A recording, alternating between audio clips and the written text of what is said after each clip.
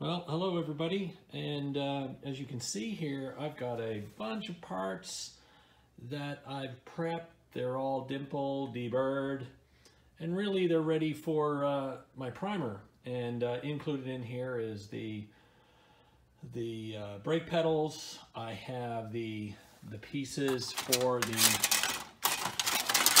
cutouts on the floor. So I got my access panels.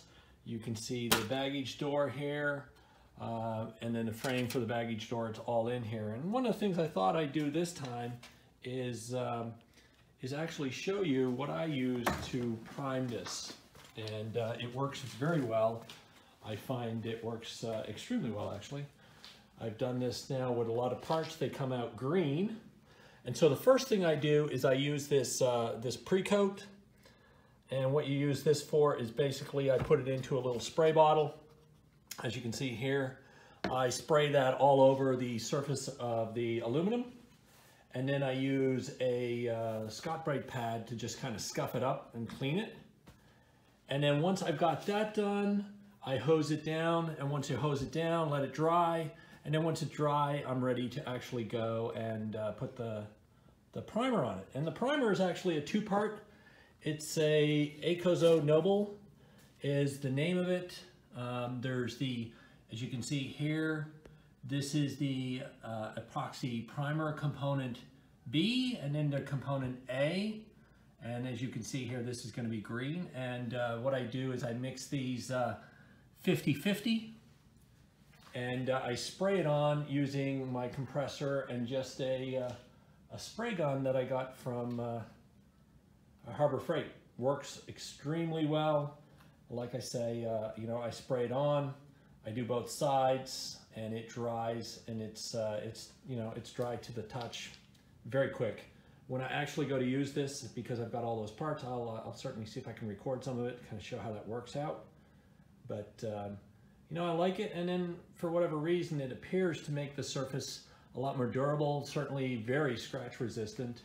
And you can see in here, as an example, this is the color. The color is slightly off from the camera, but it comes on in a green color, and that green is it's very durable. You know, you can't scratch this off. If you use the you know, the normal kind of rattle cans, it scratches off very easily. On here, this is pretty tough. You'd have to scratch that off with a piece of metal or something to get it off. So I find it works really well. And you can see here on the inside, you know, I drove all the rivets and dropped some things and did whatever, but none of it's come off. So it's worked extremely well. Anyway, I just thought I'd go and record that, and I'll show some of that as I put it on. Step one complete. These have all been sprayed down with the cleaner, the pre-coat, and then hosed down afterwards. Just have them out here drying now before I get ready to do the actual priming. But yep, all prepped and ready to go. And here we have it, all primed now, both sides. Didn't take very long. It takes about 5-10 minutes for it to get tacky, so you can flip it over, but it works out pretty easy. And of course I had a couple of pieces that I had to do on the ground, as you can see here. Unfortunately, I put my stuff away before I got this one done. I never noticed it wasn't finished, so I touched it with the rattle can. It's okay, but it's going to be covered anyway, so it won't matter too much. It's not like it's going to come off very easy, so I'm not too worried about it. Anyway, that's an update. Catch you later. Bye.